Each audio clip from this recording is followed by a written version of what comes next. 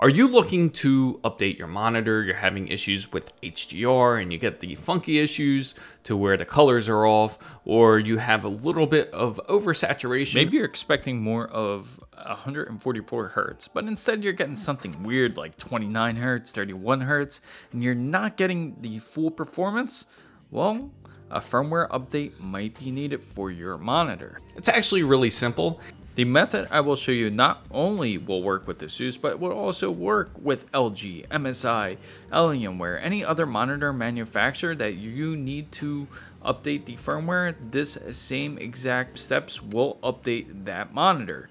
And that there is a new update from ASUS that I can show you on how to update your firmware. Here is how you're going to do it. So you're going to go to the ASUS website here, or the monitor manufacturer of your choice. Swift OLED PG34WCDM. It is officially released by ASUS. I'm going to show you exactly where, and I will have it in the link in the description box down below. Now this method is going to be a little bit different than the one I showed you earlier, because ASUS has finally decided to release their patch issue when it comes to oversaturation, or when it comes to HDR, where it just looks like a complete and utter mess. It's gonna take only a couple minutes. All you have to do is go to the support page here, and you're gonna go down to the driver's utility, and you're gonna select your OS. For me, I have a Windows 11 64-bit.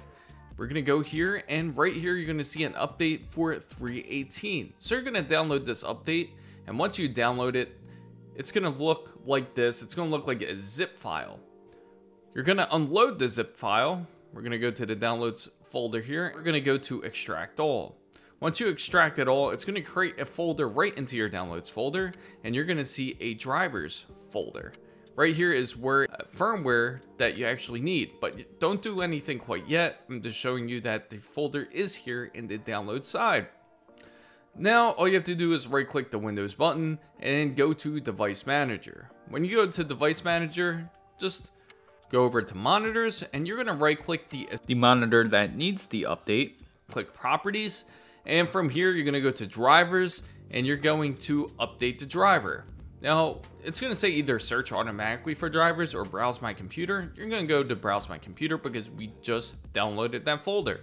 Right here, kind of shows up, it pops up right away, but just in case if it doesn't, I'll show you where to access it. It's going to be right here. As you see, I got a ton of folders, but just access the one that you downloaded.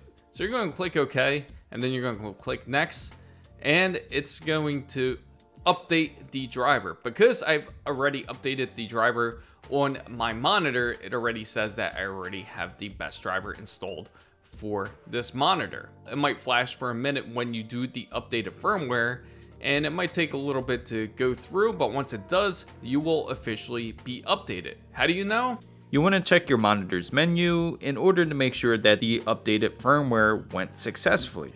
For example, click on the back of your monitor here, go all the way down to the bottom where it says System Settings, and then when you go to your System Settings, just go over to the information side. From here, it should tell you that you are on firmware version MCM 201. And if you are, congratulations, you are on the new firmware. Now, yours might not say MCM 201, but it will have some similar numbers or letters such as IL13 or something weird. But as long as if you see a newer number, that usually indicates that you are on a newer firmware. But most importantly, you want to make sure that the firmware number matches the update file that you have downloaded. So fam guys, I hope you found this content very useful. If you did, make sure to give it a thumbs up. And if you know anybody else who needs help with updating their firmware for their monitor, especially when it comes to the PG34WCDM, make sure you share this video with them. If you know anybody, if you're not part of the Big Wonderful fan base, make sure you go down and hit the subscribe button for more, and don't forget to hit the notification bell. And for all the newest updates, make sure you follow my X handle right here, as it is the same as my TikTok and IG as well. Fan guys, make sure you check out the other videos. This is Chris Mizo signing out.